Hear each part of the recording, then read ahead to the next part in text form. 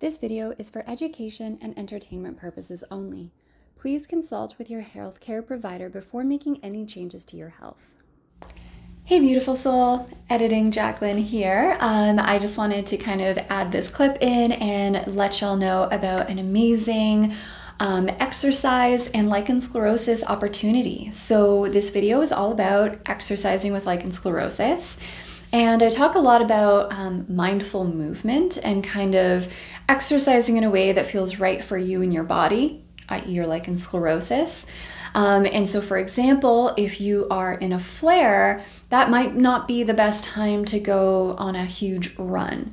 When you're in a flare, you might want to step back a bit.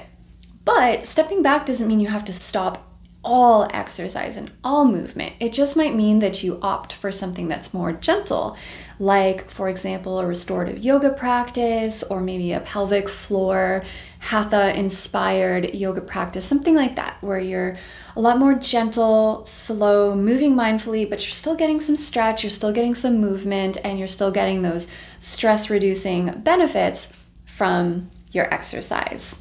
So many of us with lichen sclerosus, in addition to all of the symptoms that come with lichen sclerosus, we can have pelvic floor pain. We might have hypertonic pelvic floor, which is basically like, you know, our pelvic floor muscles are like hyper tightened, which can cause really unpleasant symptoms such as burning and itch. So that's definitely not helping our kind of LS situation. So in addition to your main treatment plan, it can be nice to have some complementary things in place to really round out that package and, you know, get things as good as they can be.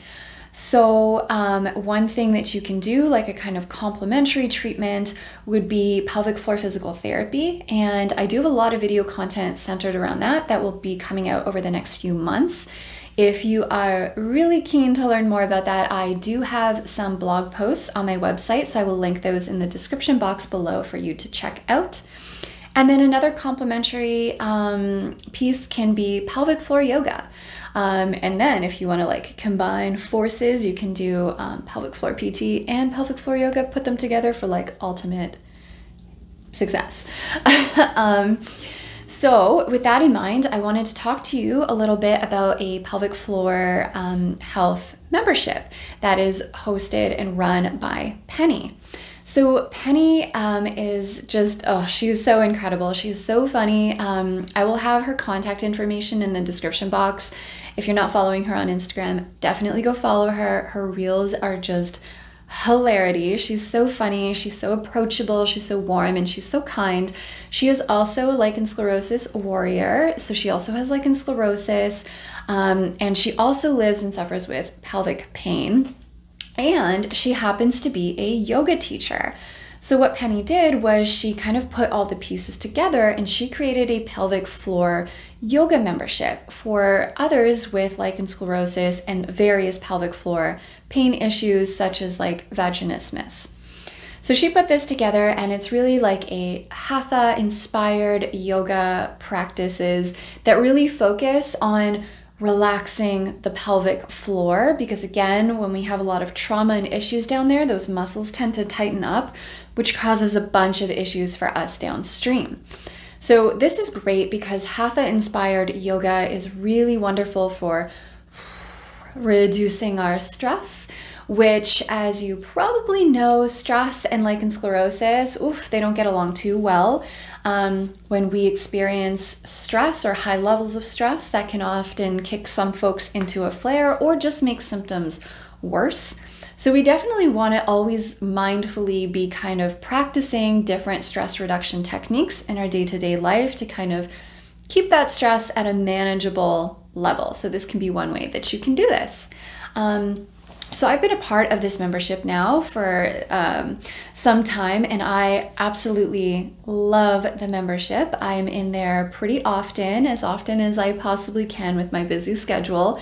And I've definitely noticed a huge improvement in my pelvic floor. There's less tension, there's more spaciousness.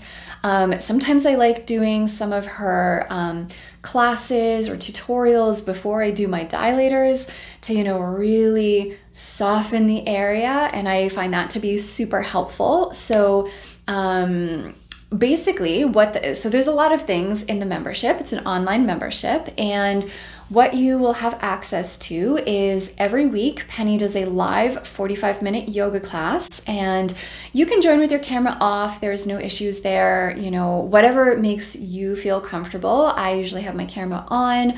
I just like seeing people's faces, and I think it's nice sometimes to see, you know, some little faces on the screen. So there's that every single week. In addition to that, in the membership, you will find like a library of different classes. So there's a section for different meditations that you can do. Love doing those. I try and personally meditate about 2 to 4 times a week, more if I can, but you know, it's not always possible. She also has various breathwork classes, and those, oh my gosh, I love those. The alternate nose breathing is one of my favorites for really calming the nervous system and kind of bringing things back down. There is also a repository of like previous classes that she's taught, so you can always kind of go back if you miss a class, there's no worries. And you also have access to the Facebook community group for the membership, which is a really nice, lively space of pelvic pain and LS kind of warriors.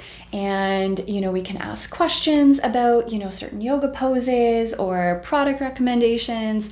It's a really friendly, amazing community that Penny has built. So if you are interested in the pelvic floor yoga membership, I will leave a link in the description box for you to sign up. And if you sign up through that link, you can use my discount code Jaclyn, Jaclyn, capital letters. I will have that in the description box. You can use that code and you can get 30% off your first month.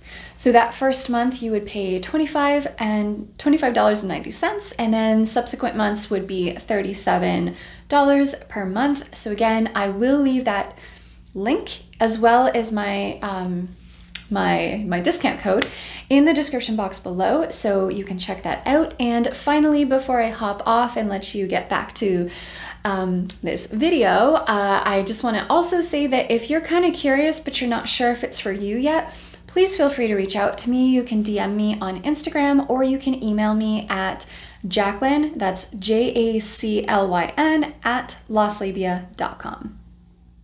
Hey beautiful soul, it's Jaclyn from the Labia Chronicles, where I discuss all things lichen sclerosus.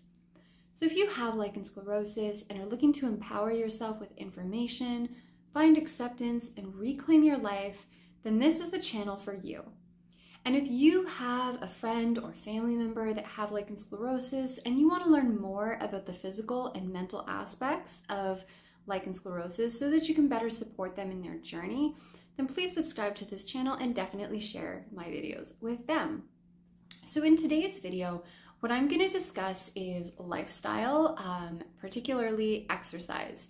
So I'm going to address the question of, can you exercise with lichen sclerosus, and what you need to know about exercising with lichen sclerosus, and I'll kind of give some tips and tricks and obviously discuss some of my lived experience with that.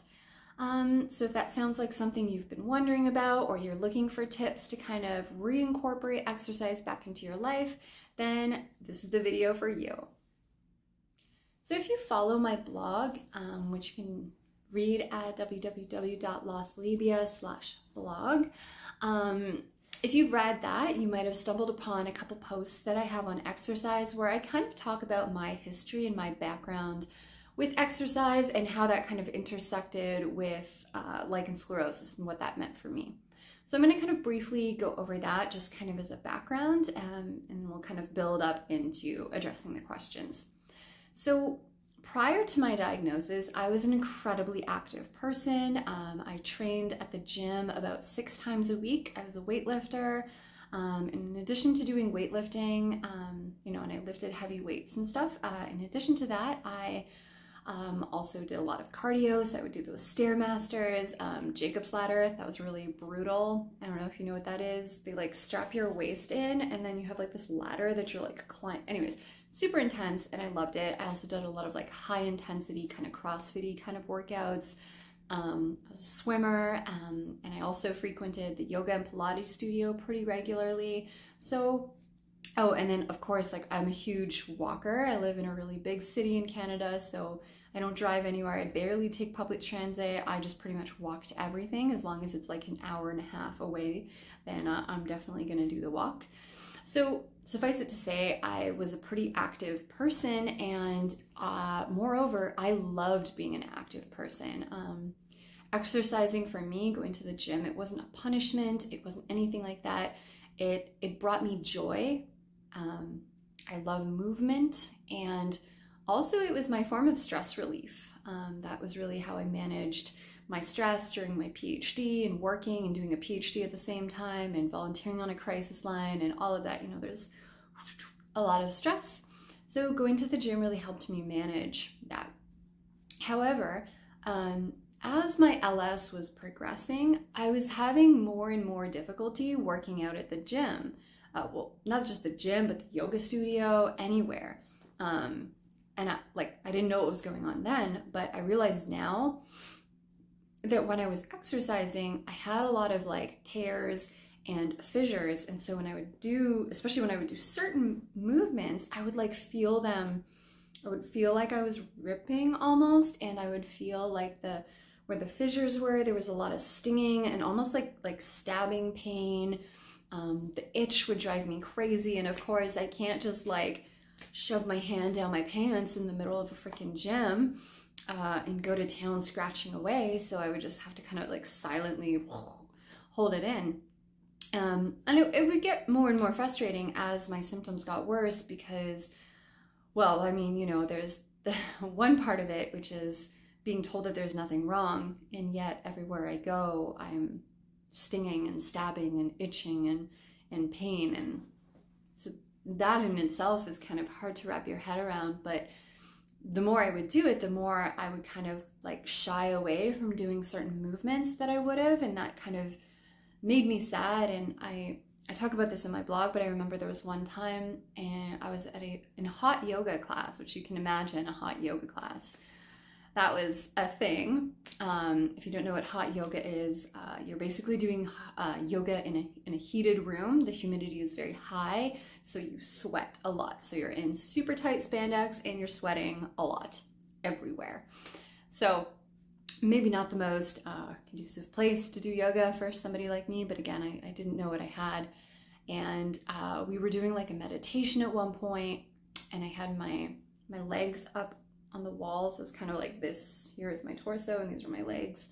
And even just doing that, like my legs up on the wall and I'm like closing my eyes, I'm trying to concentrate, and I just keep feeling this like stinging and stabbing and irritations and just going on down there. And we were doing a meditation, and I remember feeling really, really gutted because I was like, I don't know how much of this I can tolerate anymore, and I don't know what I need to do, but I think I might need to like stop exercising because it was just making me miserable.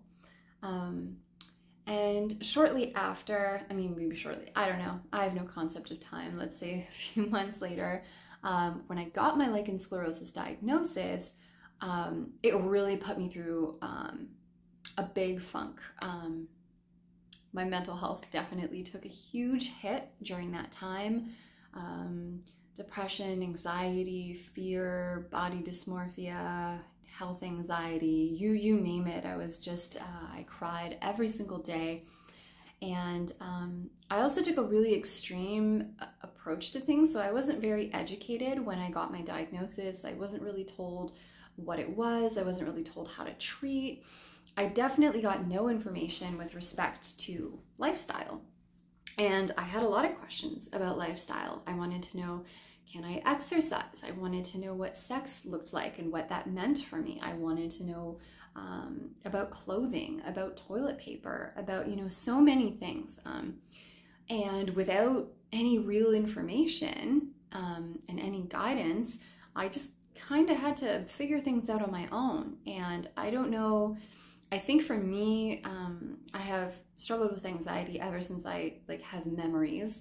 And I think that one way that my anxiety kind of shows is I act and think in extremes.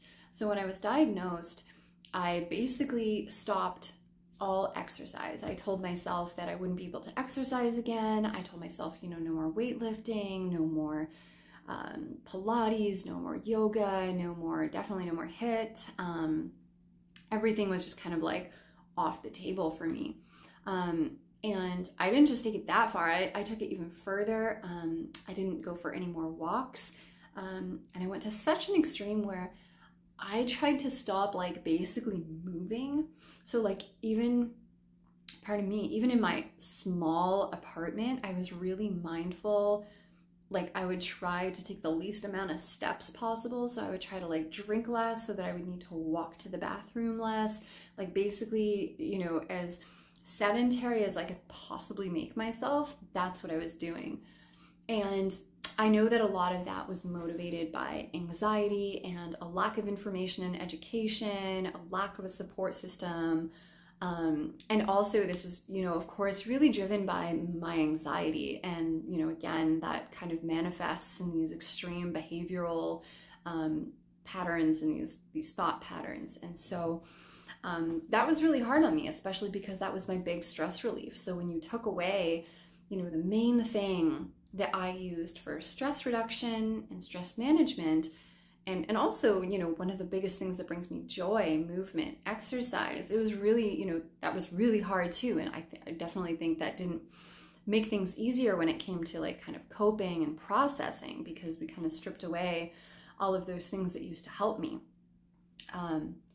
And so that was pretty much my life for about 9 months, the famous 9 months where I had no answers and no resources and no one to really talk to until I met my gynecologist. And when I met him, poor guy, I basically, I mean, 9 months is a long time. So in 9 months, a brain like mine, we can think of a lot of questions. And I had a lot of questions. It was like scroll, you know, it was just like question. And he was wonderful. He took his time and he went through every single question that I asked, and he answered me. And so of course, one of those questions was, can I exercise with lichen sclerosus? And I also wanted to know, are there certain activities or movements or workout programs that I should avoid? And in the same vein, I've always been a swimmer ever since I was little. And so I wanted to know, can I still swim?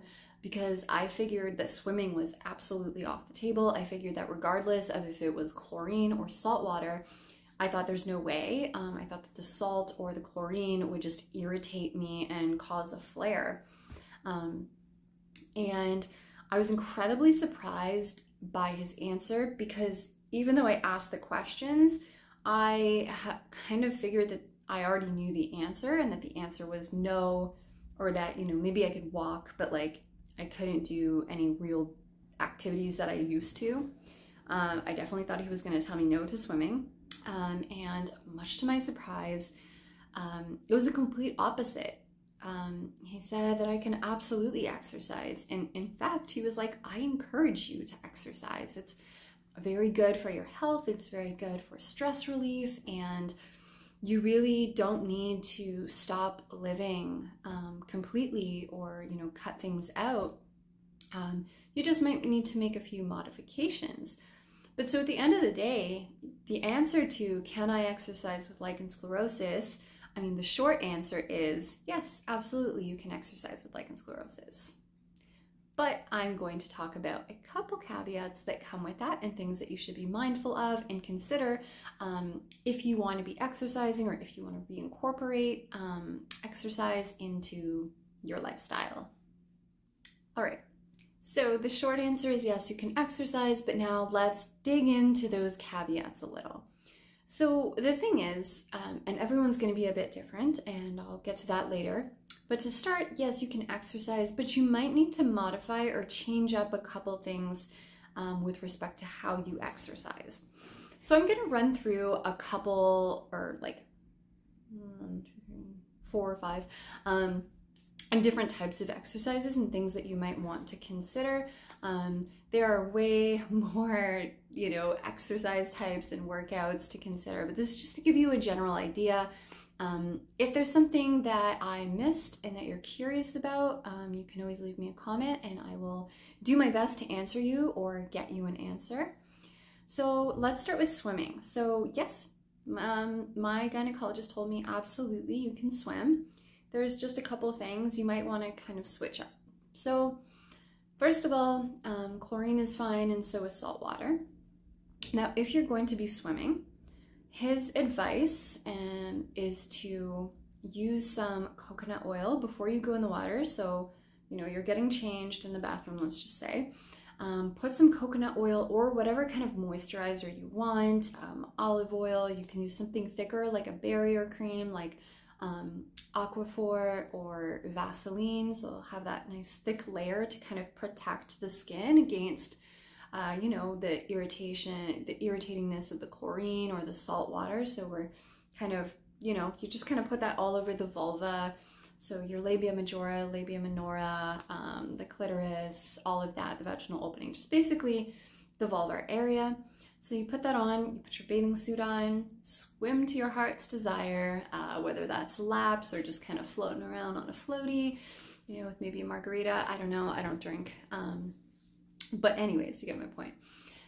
Once you're done swimming, it's strongly advised not to linger in your wet bathing suit. So, you know, as much as is possible, get out of it as soon as you can. Now, that doesn't mean you like get out of the water and like beeline to the bathroom, like, you know, but as soon as you can, it's advised to get out of your bathing suit. And then once you get out of your bathing suit, just rinse off with water, reapply some coconut oil or olive oil or V-Magic or Rescue Balm or whatever it is that you use. Reapply that, and that's pretty much it. If you happen to fall on a day that you apply your steroids, you just apply those later when you're ready, and that's pretty much it. I can tell you that ever since he gave me that advice, I have been swimming. I've swam in the ocean, I've swam in pools. My family recently rented, in the fall, rented out a big chalet, and they had this like massive, like 20-person hot tub spa thing, and which was chlorinated, of course. And I went in there, no problems whatsoever. I did follow this protocol. I always follow this protocol when I am swimming. And interestingly, when I asked him in the office, I was actually going to Cuba a couple weeks after. So that was really, I really had that on my mind. And I followed his protocol in Cuba. But even at that, like, I would go swimming in the ocean, and then I didn't like immediately run out of the ocean back to our hotel, or yeah, our hotel, let's say we'll call it, back to our room and change. Like, I would actually like go swimming a bit, and then I would come out and tan on the chair. And then when it got too hot, I would like go back in the water, and I'd do that quite a few times, basically until we got hungry and wanted to go eat. That was what dictated when we were gonna go and I was gonna get changed, was my appetite. So, again, I didn't stay in the wet bathing suit all day. Sometimes we'd go to the beach in the morning and then the pool in the afternoon, and I would definitely switch suits. And I would reapply my coconut oil and all of that. But yeah, I had no problems, and it didn't increase my flare at all. Or it didn't cause me to flare, I should say, because at that point I was in remission. So that's swimming, and that's, you know, the kind of swimming protocol that I follow. So another thing that you might want to do is cycling. A lot of people like to cycle on their bikes, and this is something I asked him about cycling. I'm not really a big cycler, to be honest. I wish I was, but yeah, I don't know. Biking in the city just stresses me out. If I'm like camping, no worries, I'll cycle, but not in the city. And he basically said, like, that's up to you, that the seats might bug you, especially if you're in a flare. But that, again, you know, just be mindful and kind of feel where you're at. One recommendation that I have is to consider switching your bike seat.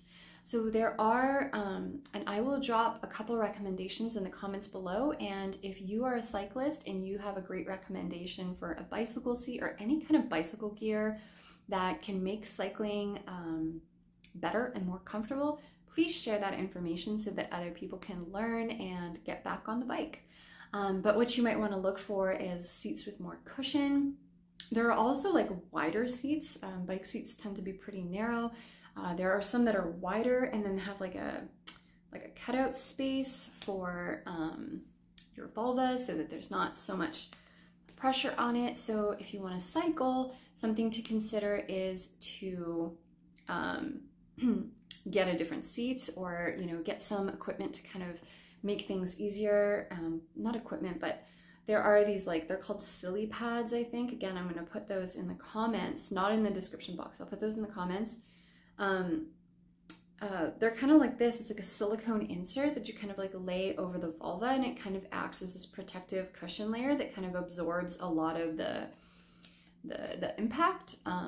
So that can be less irritating for the vulva. Okay, let's talk about weightlifting, my favorite.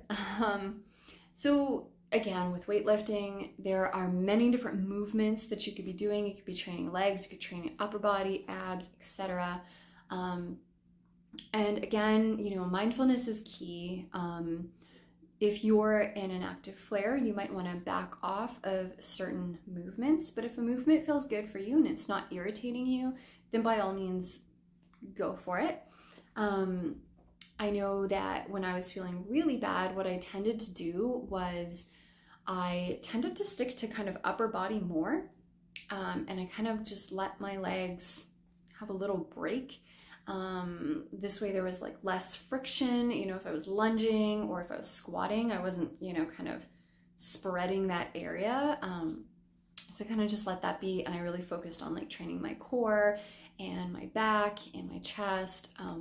So that can be something to kind of do so that you can still get some weight or some resistance work while also not irritating things down there. And I'll talk a little bit more about weights in a bit, but that's something to kind of consider when you're doing weightlifting. Yoga. Yoga is fantastic. I practice yoga almost daily, and I have for a long time. With yoga, some poses you might find are really too much for you. And that really depends on where your lichen sclerosus is, if you're in a flare, etc. So if you're in a flare, or if you have active tears or fissures or any kind of open sore, you probably want to avoid like a big hip opener, like a happy baby, or, you know, a kind of split kind of pose, anything where you're really opening up that area. You know, if you've got a tear, it could tear more, and I've done that. I've had tears, and I've been in the yoga studio and I've done like a big warrior two or something, and then I've like felt it tear on me. And I'm like, oh boy, that sucks. So in general then, the thing that I advise with yoga is, of course, again, be mindful of your body, but what they will often tell you, what most yoga teachers will tell you, is that if a pose doesn't feel right for your body, sit it out or do a different pose. So if, for example, they're doing a happy baby, then I might just lie in Shavasana and wait until they move into a sequence or a pose that I can hold without, you know, aggravating my LS more. And, you know, this holds for anything. If you have a knee injury, my knees aren't the greatest, and so there are certain poses that really aggravate them. And when I do that, I will either modify the pose, or I'll do a completely different pose, or if I'm feeling really tired, I'll just kind of lie down for a little bit and focus on my breathing and rejoin when I feel ready to. So these are just kind of 4 examples of, you know, ways that you might need to kind of modify things. Everyone's different, everybody's body is different, so how you modify things will look slightly different from other people. But I think the point that I really want to drive home here is that, you know, it's not about like stopping all exercise ever, but it's more about finding a way that you can still exercise and move your bodies in ways that bring you joy, but that are also safe for your body and for your lichen sclerosus. So the second point that I want to emphasize is that you don't have to be like me and live in a world of extremes, right? So you can still exercise, you just might need to make some modifications. But conversely, you also don't want to overdo it. You don't want to over exercise or overexert yourself and then cause your body harm.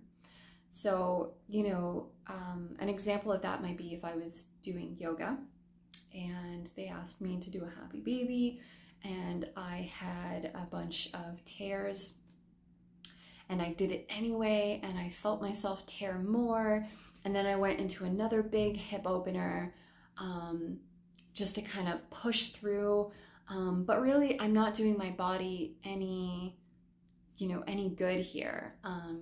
So again, you don't need to completely cut it out, but you also don't want to ignore your body and push through, you know, that kind of pain. You want to really try and find that in between, that kind of sweet spot. And so the third thing to kind of note here is mindfulness, mindfulness, mindfulness. I know it's a big buzzword, we hear it everywhere, but I can tell you as someone that's been practicing it for such a long time, maybe not that long, a couple of years now, it really makes such a difference. So again, the key is to really kind of tune into your body and listen to it. And listening to your body is how you respect your body. It's how you show love to your body and care and compassion. So again, mindfully move through your workouts, right? Notice, does this feel good? Does this feel bad? Does this feel neutral? Like maybe it's fine. It doesn't particularly feel great, but I'm also not in any pain or discomfort, so I will continue. Or this feels amazing, I'm gonna stay in this pose longer. So just as I was saying, if there's a pose in yoga that you know is causing pain, you can kind of sit that out and do another pose. Well, also, if there's a pose that feels freaking phenomenal in your body, stay in it longer, right? The teachers are there to just kind of guide you through, but the practice is yours. You decide what you're going to do and how you're going to move through that practice. So if something, you know, is really feeling amazing, stay there. Absolutely, by all means. Trust me, no yoga teacher will be upset about that. And speaking of yoga, I do want to give a shout out to Wellbeing by Penny. That's wellbeing.by.penny on Instagram. I will leave her information in the description box below. She is an incredible LS warrior. She has LS herself, and she's a yoga teacher, and she has a whole practice online. You know, she's a teacher, a coach, and she has these amazing yoga practices. And her yoga is all about yoga for pelvic pain. That includes lichen sclerosus or any other kind of pelvic floor issues that you might have. So if you have hypertonic pelvic floor, if you have really bad menstrual cramps or endometriosis, any kind of, you know, vulvodynia, vaginismus, anything like that, this is all phenomenal for that. And I've, you know, had the honor and pleasure of being in her class, and she's amazing. She teaches you mindfulness, she teaches you how to breathe, how to move, how to respect your body, and it's just, there are some amazing yoga teachers out there, but it's so nice to have someone that is kind of creating a yoga practice around, you know, our issues, which is our kind of pelvic floor, vagina, the vulva, right? We're kind of focusing on that, and she really focuses on bringing breath and attention to that space, opening up in ways that kind of reduce tension and pain, which is something you absolutely want if you have lichen sclerosus. So I think that's a really nice way to kind of meld that mindfulness and also practice moving mindfully at the same time. And it's nice to do this with someone that has LS and can, you know, kind of cue certain things there. So another question that I get asked and that people commonly have is, okay, so cool, so I can exercise with lichen sclerosus, awesome. Can I exercise if I have a flare? So this one is a little bit different. If you have an active flare, I might recommend backing off of exercise for a little bit until you get that flare to kind of come down and kind of return to your baseline. So again, backing off, kind of vague, and it's kind of going to have different meanings depending on you, your body, and what a flare entails for you, right? Like, is it itching or are there tears? What's going on? But I think, you know, for me, backing off with a flare would be either kind of full stop, no exercise. Mine is like walking and stuff, but like I wouldn't probably go lift weights or go do, you know, a run or do a CrossFit workout when I was in an active flare. I'd probably just put that aside and take a little break. Now, instead, what I might suggest in place, if you're really kind of craving some movement, but you do want to respect your body and give your body time to kind of settle the flare, then you could maybe practice working with like really gentle movement. And one thing that I would highly recommend for this is doing a restorative yoga practice. Restorative yoga is extremely gentle and it is very slow paced. So you're not moving quickly through a series. You're staying in one pose, sometimes for like 5+ minutes. It's very relaxing. Personally, I like to do a restorative yoga practice at least once a week because I find it very rejuvenating and grounding and is also just really relaxing. I like doing it at the end of the day as a way to kind of settle things and get ready for bed. But again, because you're staying in kind of like one extended pose for like a nice chunk of time, you're really able to move very slowly, very gently. And when you move slowly and gently, you have a better ability to kind of cue into your body and see what it's saying to you, like, nope, this pose doesn't feel good. Okay, we'll move. So, you know, you can do some gentle yoga, some restorative yoga.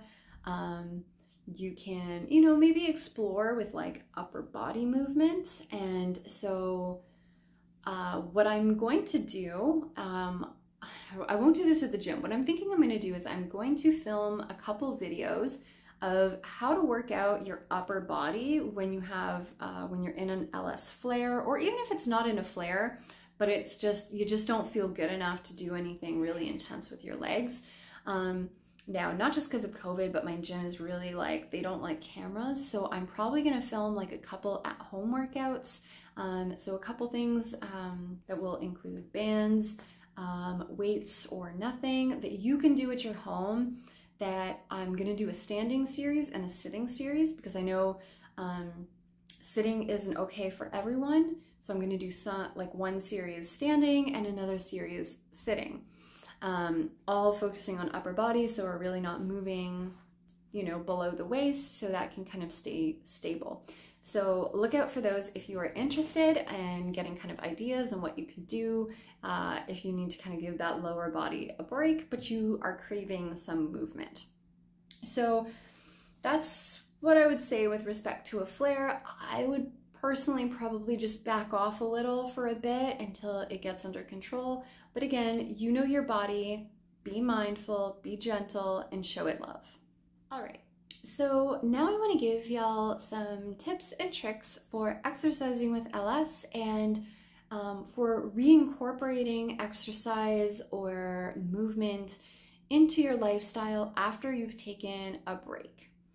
Now, this list is meant kind of as like a general guideline. So, you know, use this as you see fit. Some things might resonate with you, some things may not. That's totally okay. This is really based on my lived experience.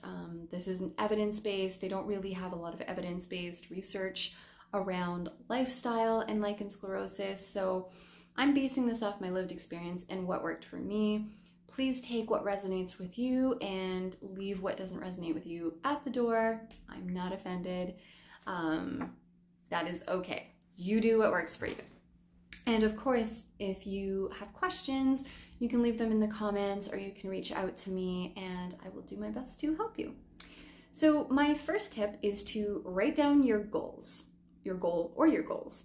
So let's say my goal is, I want to weightlift again. Okay. Or I want to be able to go swimming, or I want to go swimming 2 to 3 times a week. Whatever your goal is, whatever kind of exercise you want to get back into, write that down. If you know how frequently you would like to do it, like I want to go to the gym 3 times a week, write that down. You can be as specific or as general as you need to be. Of course, if you have the specifics, put them down. The second is acknowledge where you are. So, and this is going to be the physical aspect. So ask yourself, where am I physically? Am I in remission? Am I in a flare? Am I newly diagnosed? Is my skin, raw and red, or is it super itchy? Do I have any open sores? Because these are all going to kind of impact, your plan of attack. So write down where you're at physically. And then thirdly, write down how you are feeling mentally. Check in with yourself and be really honest. Are you feeling anxious about this? Are you feeling angry? Are you feeling angry that you even have to write this list in the first place, that you even have to put this much thought and energy into, being able to do something like exercise? Because that's a really real and very valid feeling. It's definitely something I felt, especially earlier on in my journey. I do have a blog post on anger and how to cope with anger and LS. So if you're interested in that, check out that link in the description box below for that blog post. But yeah, so just be really real with yourself. Maybe you're kind of excited. Maybe you found out that you can do exercise again and you're feeling really hopeful. Maybe it's a mix. So write down, I'm feeling really hopeful, but I'm also really scared and I don't know how this is going to work out. Write that down. Again, you want to be as detailed and as honest as possible. And then 4 is you want to put the pieces together.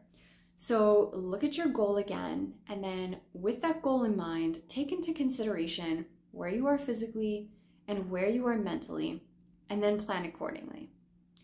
Okay, so that's my little kind of tips and tricks checklist, but now I'm going to walk you through, what that would look like in practice, because I'm aware that this, without an example to kind of illustrate, this is kind of a little bit vague.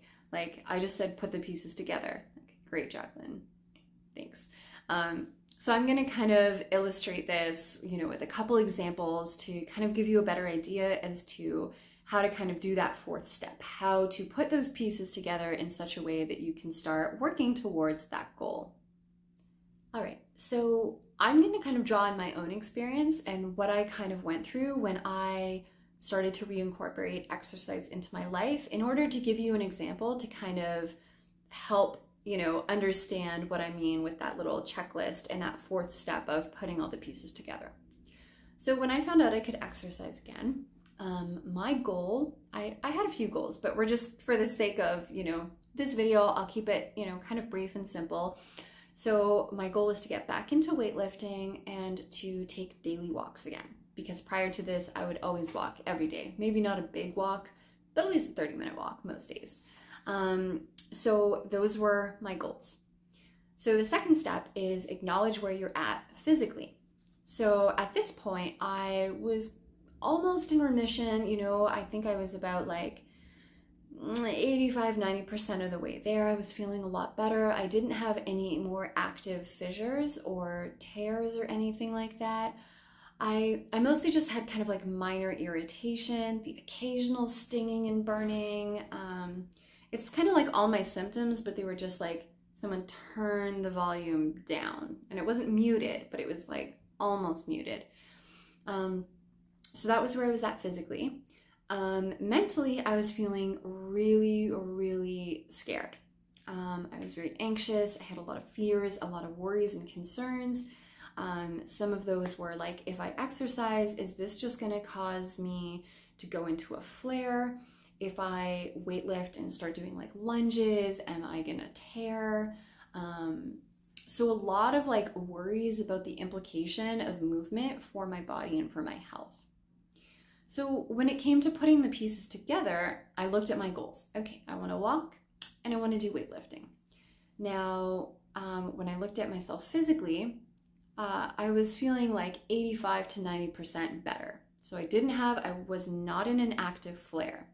Now, because I wasn't in an active flare, this told me that, okay, I'm ready to start reincorporating movement, because if I was writing these goals down and I was in like a huge flare, I probably would, opt for a restorative yoga, some really gentle movement and stretching, instead of, a plan to start back with weights and walking. So that's what I mean, like where you are physically is going to kind of determine what your plan of attack looked like. So because I was okay physically, or doing pretty well physically, I was like, okay, I think we can start making some steps to bring this back. Now, when we look mentally at where I was, this is really gonna now impact my plan of attack, because mentally I was very, very anxious and very scared.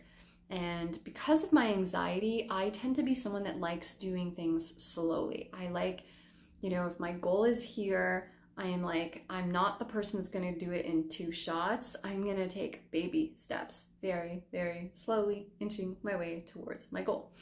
And so that's what I did. So I'm gonna kind of break this down with weights and then walking. So let's start with the walking. So because I was anxious, I took that into consideration when I made my plan. And I told myself, okay, for the first week, you're gonna walk about 10 minutes. So I had a certain parameter that I knew around my building, or my neighborhood, I should say, that I was gonna walk. And I told myself, I'm gonna just do that, like about 10 minutes, 10 to 15 minutes, and I am going to walk that and see how that goes. Before I would leave the house, of course, I would put a lot of coconut oil to make sure that everything was nice and lubricated down there, to avoid a lot of the friction that can sometimes cause irritations.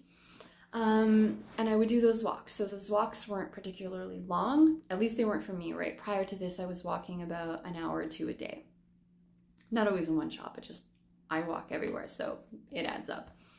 So I started very slow. Instead of just going for a nice big walk, I walked really, really slowly. I put a lot of coconut oil. I wasn't like speed walking. I really kept like a slow, steady, mindful pace. And then after, the first week or so, I would increase the walk from say 15 minutes to 20 or 25. And I basically like gradually built myself back up to, being able to take longer walks. And I acknowledge that a lot of this was really mental on my part. There was a lot of like, I'm a very cerebral person. I kind of live in my head, and, there's a lot of worries. So I think really taking those slow baby steps to walking really helped me become more in touch with my body. It helped calm some of those nerves, right? Like with each time I walked, my confidence would build a little. Now, I should say, and I have a blog post on, the fact that progress isn't linear.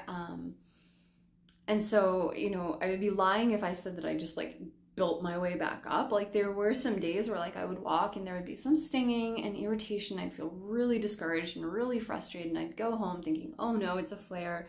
I can't do anything right, and beat myself up over it. So there were some days where there were like some setbacks, and I would just try as much as possible to accept it as what it was for that day. That day doesn't dictate the rest of my life, and maybe I would take the next day off depending on how I felt, and then I would just slowly kind of work back to it.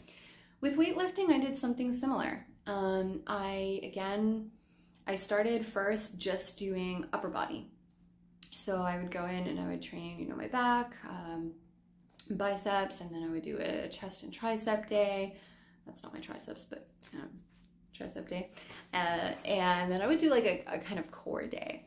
And I just did that for a little while because I just mentally didn't feel ready to incorporate kind of leg movement. But after a while, you know, especially I was walking at the same time as I was getting more comfortable walking and getting more in touch with my body, I started feeling a little bit more confident. So when I felt ready, I would slowly try to do some leg stuff again. And I started doing leg stuff that didn't necessarily involve like opening of that area. So I didn't initially do like squats or like sumo deadlifts. Instead, I tried doing things that kind of kept my legs kind of together. So I would do like a stiff leg deadlift. I would do hip thrusts. I would go on the machines where you do kind of those leg extensions and stuff like that. So there's this machine, the famous machine at the gym, where you like put your legs in. It's for your adductors, and you're kind of like opening your legs like this, and everyone kind of laughs when you do it. Everyone feels awkward when they do it, but you eventually just shake that off. But anyway, suffice it to say that I didn't start back by doing the adductors, because that splitting, that kind of real opening of the legs might have caused me some irritation. So I didn't jump back into it that way. I really did these like deliberate, thoughtful, gradual building my way back up to it until I felt confident and safe and okay to kind of work my legs again. So that was kind of my process. I also journaled a lot throughout, you know, this process. So I would kind of journal, I would say like, you know, I walked 20 minutes and I felt a bit of stinging, or today I walked 25 minutes and I didn't feel any stinging.